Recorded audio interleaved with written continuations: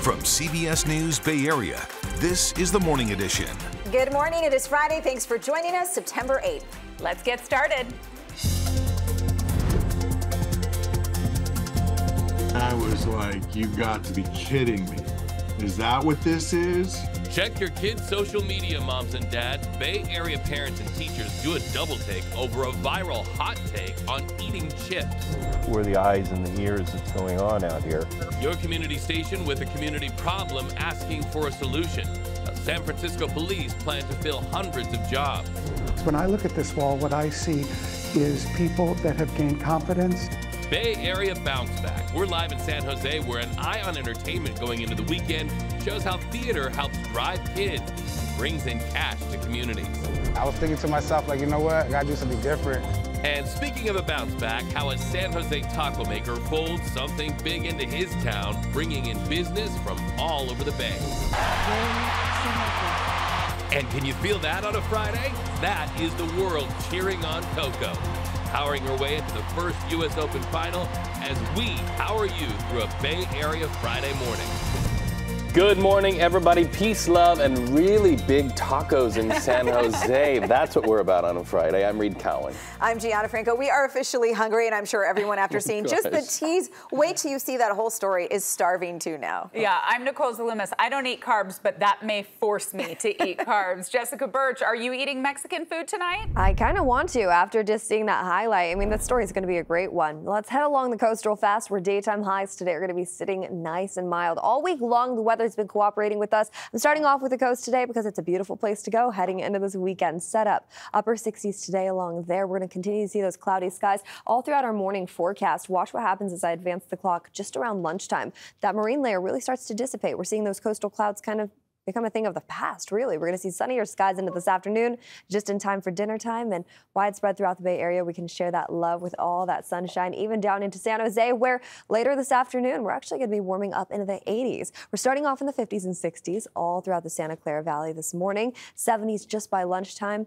Speaking of tacos, Reed, and all the way into the afternoon we go. We're actually going to be sitting in the 80s for our daytime highs in San Jose and all throughout the Santa Clara Valley. That'll be the same trend off into the East Bay today. High pressure is building its way in. That warms us up just a hair more, and it dries us up too off in those east inland areas. Keep that in mind. Still cool and cloudy along the coast.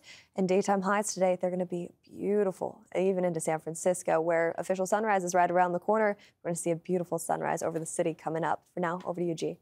You mentioned the coast, Jess. It was a nice ride in, and hopefully it'll be nice later on today, too. All right, taking a look at the roadways. And that's what the roadways look like right now, too, which is great on this Friday morning. Bay Bridge Toll Plaza, no metering lights, and easy commute into San Francisco right now. So Friday light, that means the weekend is here. Enjoy it while you can. If you got to get up early, there's not a lot of cars out there to slow you down. Thumbs up on the Golden Gate Bridge. In fact, most of our freeways, with the exception of the Altamont, are looking great this morning. Not a lot to slow you down as you work your way out of Marin County, heading into San Francisco. Now, let's talk a little bit about public transit. There are some changes happening on a Monday for BART. I just want to give you a heads up. There will be schedule changes. So if you typically use BART for maybe your morning commute or your afternoon commute, you certainly want to check that schedule before you head out the door. We're going to talk more about this coming up in just a bit. Reed.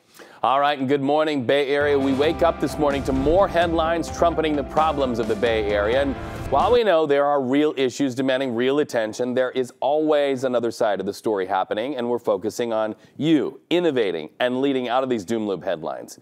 From San Francisco to Oakland and our work this week in San Jose, we've been working hard to show you people finding solutions to the problems that affect your wallets and your kids' education, your health, your safety.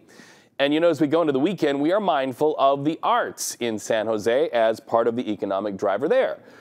We're with the Children's Musical Theater of San Jose, and Sean Chitness is live this morning at the musical theater with the teachers and the students showing their belief in San Jose through art. Good morning, my friend. Hey, Reed, good morning. Yeah, it's an amazing tradition that they've had here, but they've only been in the building behind me for a few years. And so with COVID having to move in the middle of the pandemic, that just presented a new version of the same old challenge, trying to bring families together and give kids opportunities that they wouldn't otherwise have.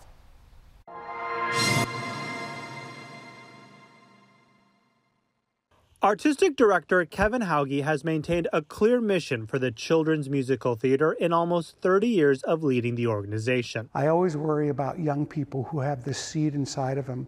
And the fact is can we help water them so that they can find their true destiny? And CMT has a record of doing just that. Its history on display in their main hallway. What stands out to you? What do you most take away from what's on the walls? What I take away is if you look in some of the pictures, you'll see people that are young. And if you really know what you're looking at, you'll see them 10 years later. And you can really remember the journey that they've taken. Staff at CMT work hard all year to make sure the quality of each production shines with each performance. They're already hard at work building sets for the next production in the 2023-24 season. It's very gratifying to see the finished product. It's sometimes weeks or months before I see that, so you just kind of grind through it, but it's a lot of fun to work every day with your hands. And while some of their alumni have made it to Broadway, that's never the goal. It's helping them to get a starring role in whatever future they choose. We're every bit as proud of our doctors and our lawyers and our architects. When I look at this wall, what I see is people that have gained confidence and skills and have gone on to great careers in just about every field you could possibly imagine. And so this fall will be the 56th season that they have here at CMT, and a great mix of stories that they'll be telling, modern versions of Mean Girls in terms of the types of musicals that are more new and fresh, as well as the classics like Rent. Guys, back to you.